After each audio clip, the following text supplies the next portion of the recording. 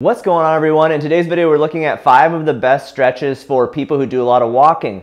Walking might not seem that stressful to your body, but if you're doing a lot of it in high volume, we have certain muscle groups that can get tight and that can lead to pain. So if you're doing a lot of walking, stay tuned for today's video. For our first exercise, we're going to target the plantar fascia and the muscles on the bottom of the foot. When people are involved in a lot of walking or standing for long periods, they can get plantar fasciitis and pain on the bottom of the foot. So with this first exercise, you're going to take a small hand towel at your house and roll it up. With this, we're going to place our foot so that our big toe is lifted up onto the towel. More current research has shown that this is a great way to target the bottom of the foot, the plantar fascia, and those muscles, those layers of muscles on the bottom of the foot. So place your big toe up. You're going to step forward the other leg and then go into a traditional calf stretch. So not only will you feel a stretch in your calf muscles, which will help with lots of walking, but this will also stretch the plantar fascia and again those layers of muscles on the bottom of the foot. With this one and all of the stretches, perform 2 to 4 repetitions and hold each one for 15 to 30 seconds. Okay, so that's our first one, our plantar fascia and calf stretch. Another way to more specifically target your calf muscles is to get a tool that's specific for stretching them. This calf stretcher is a really cool one. You can find it on Amazon. I'll put a link in the description. You put your heel back into the stretcher and then rock your heel back into ankle dorsiflexion, and this will create a really strong stretch in our 2 calf muscles, gastrocnemius and soleus. So if you need something that's a little bit stronger in terms of getting that calf stretch, this can be a great tool. I'll put the link down in the description. For our next stretch, we're going to use a stretch strap. These are really cool. It's just got loops in it, great for stretching. You can also use a long towel. So for this one, we're going to target our hamstring muscles, another spot where people can get sore if they're doing lots of walking. So you're going to hook your towel or strap around your foot, and then you're going to lay back, both legs out straight, and then use your arms to bring your leg up until you feel a good moderate stretch right here on the back of your thigh. In your hamstring muscles, let your head rest on the ground. Your arms are doing the work here. My leg muscles are relaxed. And then again, hold for 15 to 30 seconds. When you've hit that amount, then go ahead and stretch the other leg. Make sure on all these to do the stretches on both sides, okay? So that's our next stretch, a hamstring stretch. Our next stretch is gonna allow us to stretch our quad muscles on the front of the thigh and our spine. It's a great stretch for getting both these areas, and again, areas where people can get sore and stiff when they're doing lots of walking. For this one, you're gonna lie on one side. You're gonna bring your top leg forward, so you're about 90 degrees at your hip and 90 degrees at your knee, and you're gonna hold that leg with your top arm. I'm going to then take my other arm and grab my ankle on my bottom leg and pull that leg back until I get a stretch on the front of the thigh on that bottom leg right in those quad muscles.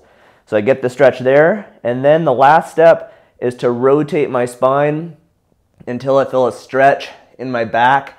I'm going to let my head rest on the ground. I'm going to see how close can I get this shoulder to the ground. And it may get to where it's a little bit hard to talk and breathe. And that can be an indicator that maybe you've got a little bit of tightness in your thoracic spine, that mid-back region. So just hang out there, take some deep breaths, and let it stretch.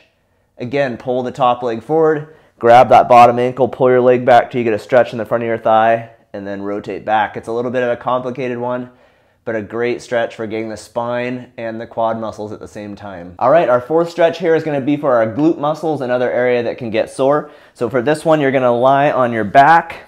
You're going to bend both knees, cross one leg over the other. We're gonna stretch the glute area of the leg that's crossed. I'm gonna take my arms. One's gonna reach down between my legs, and the other one's gonna reach on the side. I'm gonna grab this knee and then pull the whole unit up until I feel a stretch right here in kind of the glutes and the side of my leg. Again, hold for 15 to 30 seconds on each stretch. So say I get done with this one, I don't have to sit all the way back up. If you can coordinate it, you can just flip your legs, cross the other one over, and then reach between your legs and pull up. And I'm much tighter on this side. I get a big stretch in my glutes. Take some deep breaths, try to let it relax, and again, hold for 15 to 30 seconds. Our last exercise here is for the low back. When you're walking and standing, your spine naturally goes into a lordotic curve or extension. So if you're in that position for a long time, people can get soreness and kind of pain in their low back. So to combat that, we're going to do a lumbar flexion or low back flexion stretch. There's 2 ways you can do this.